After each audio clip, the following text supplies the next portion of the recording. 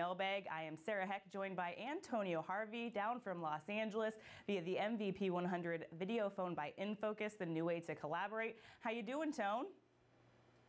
Oh, wait, I'm sorry. I was napping out here in this wonderful sunshine.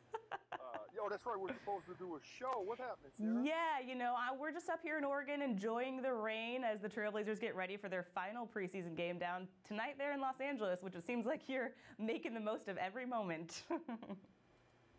Well, you know, when in Rome, do as the Romans do, or as they say, when in the sun, just enjoy it, I guess.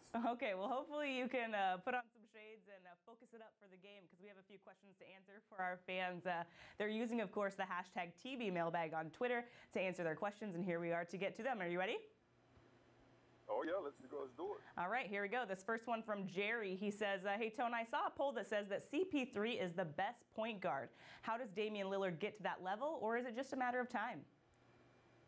Well, I think it's a combination of both. It's just a matter of time. CP3 is undoubtedly the best point guard in the NBA, but I think Dame is one of those up-and-comers along with Steph Curry.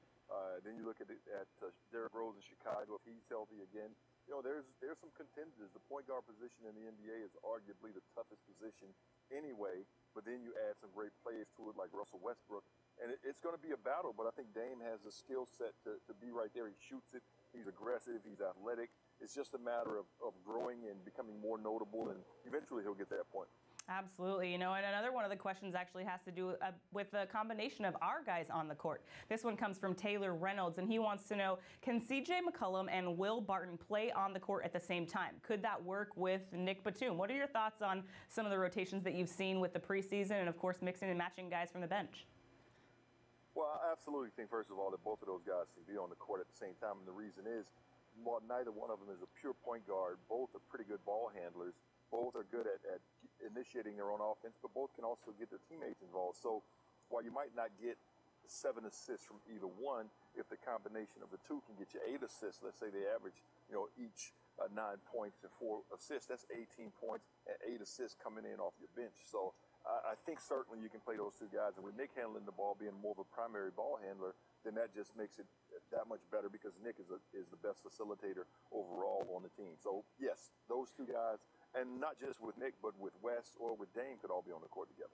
Absolutely, you know, and as we talk about the just kind of expanse and really the depth and the growth of the Trailblazers bench, which has been a story of the preseason, as well as guys kind of working back into shape. You know, it's been nice not having any kind of major preseason stories. But one other question that we have from a fan, Kim, she wants to know, what are your thoughts on the preseason so far? Does anybody stand out that really, and catch your eye on that? What are your thoughts?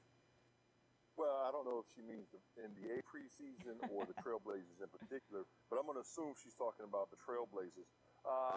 Chris Kaman's ability to score the basketball is something we all knew about, but his presence on the defensive side, the block shots that we've seen, I think that's been the most surprising probably this preseason, is that Chris has some defensive skills. He's got great awareness. He knows where to be, when to be there. I just don't think he's ever been called upon before to be that type of guy, and now he's getting that opportunity, and he's taking advantage of it.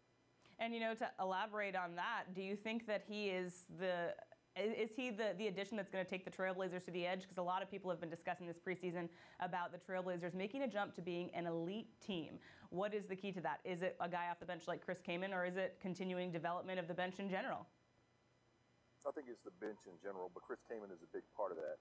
Steve Blake coming in off the bench has a settling effect. So if you can put Steve and Will and CJ on the court together, where Will is kind of an unknown and X factor, he's going to go out and do some wild and crazy things from time to time. You have Steve Blake on the opposite side. He's going to be very stable and very calm. So they balance each other out, and then you throw CJ in the middle, who has the ability to score, but plays a more controlled game than, say, Will Barton.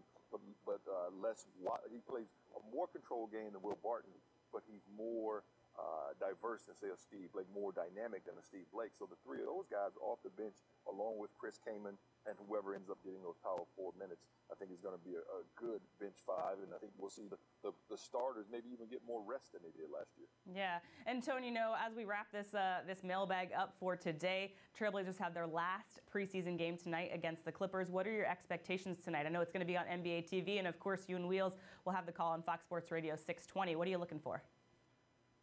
No injuries. That's all that matters to me, man. It's the last game of the preseason. We've gotten this far without a turned ankle or anything like that. So knock on wood, the Blazers won't have any injuries tonight. They'll get through the preseason, win, lose, or draw. This team is better than they were last year, and I think it'll be a lot of fun to see them go out and execute in this last preseason game. Absolutely. Well, thanks so much for joining us. Sorry to take time out of your beautiful sunny day down there in California. We look forward to your call tonight. And as always, guys, with these mailbags, you can submit your questions for whoever our guest is using the hashtag TBMailbag on Twitter. We will see you next time. Thanks again for being here.